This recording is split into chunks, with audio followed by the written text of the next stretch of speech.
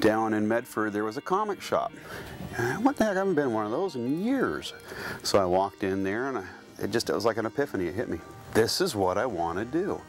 I can do this. I can be happy doing this. I don't have to be a millionaire. I don't have to make a lot of money, but you know, as long as I pay the bills and make a difference in the community, I can do this.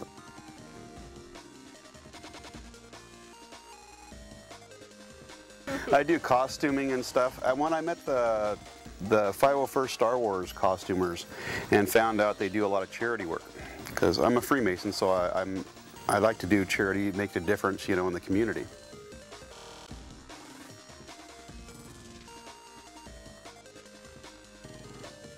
This is Batman coming to you live from the Portland Comic Book Show.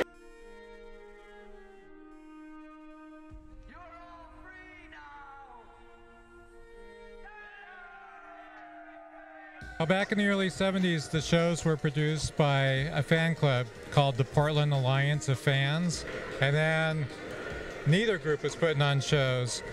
And so I thought, well, if nobody else wants to put on a show, I'll try putting on a show. Pretty soon I had flyers out, I had booked a hall, put some money down, and I was out there promoting the Portland Comic Book Show. Pretty soon I had a date for my next show, and it's just been continuous ever since. I helped start Dark Horse, worked for Dark Horse a lot, worked for Marvel for 15 years, probably did about 3,500 pages of comic books, and now I just do it occasionally.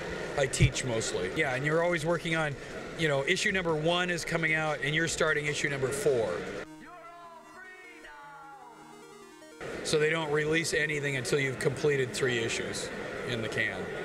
Comic book shows, you know, I like meeting kids and fans and parents, and, you know, signing books is great, and, you know, selling artwork is great too. It's just a way to connect. You know, I really liked Spider-Man when I was a kid, so it was a favorite.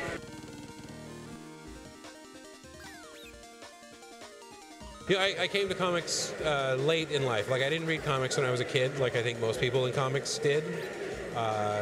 When I was like 17 years old, I had a part-time job, and one of my coworkers was moving out of state and needed money, and so he sold me his entire comics collection for $50. And thankfully, he had really good taste, because I feel like I just kind of developed his taste in comics. But then one day I'm walking past the editor's office and he yells out, "When are you going to write that comic for me?" And so that's how I got my first gig writing comics. I'm only the writing. No one would want to look at a comic book that I had drawn. Yeah.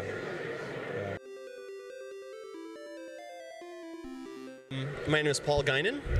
I created this character called Boilerplate, which is a robot who had adventures about 100 years ago with people like Teddy Roosevelt and Lawrence of Arabia and whatnot.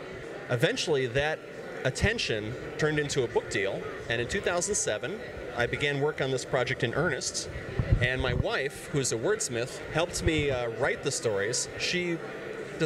I would describe her as giving the robot heart.